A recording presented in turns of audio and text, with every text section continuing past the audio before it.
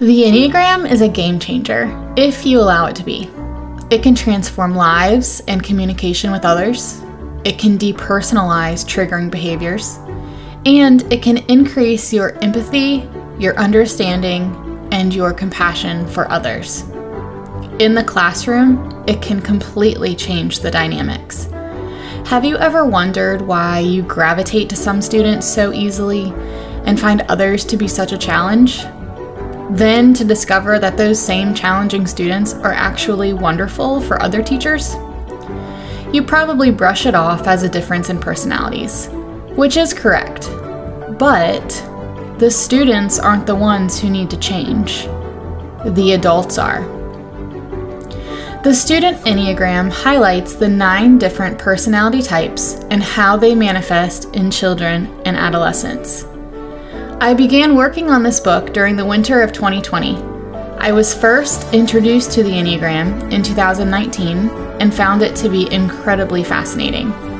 I only used the information initially for myself, but during the 2019-2020 school year, I began to see my classroom differently. I began to see each of my students differently. I started to research the Enneagram and the classroom, or the Enneagram and parenting, and to be honest, there wasn't much content available at the time. There was an insane amount of information on the Enneagram and the different types, but nothing specifically related to parenting or teaching. There weren't any educational books that I could find, and the information online was helpful, but it didn't quite check all of the boxes for me. So I started to research and develop the very thing I was after. In my opinion, every teacher should study the Enneagram and then supplement their knowledge with this book. I wish I had had a guide like this available to me throughout my time in the classroom. Classroom management and parent interactions are the hardest parts of the job, am I right?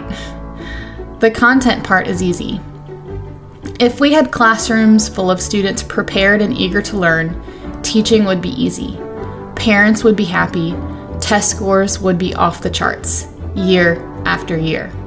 But that's not how it works. We don't live in a perfect world.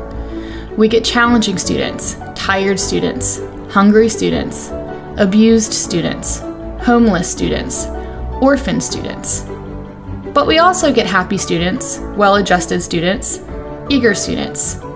We get quiet students and loud students, students who try and students who don't, all A students and barely passing students, students who listen and students who do everything but. And they all fit together to create the large puzzle called school.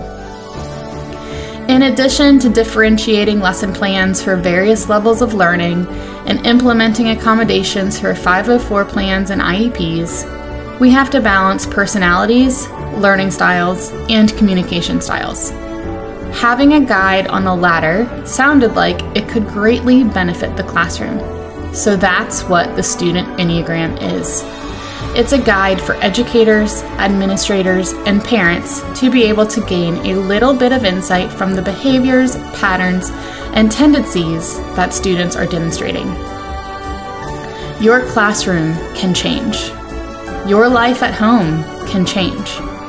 Change begins with you and trickles down. So tell me, how do you want to make an impact?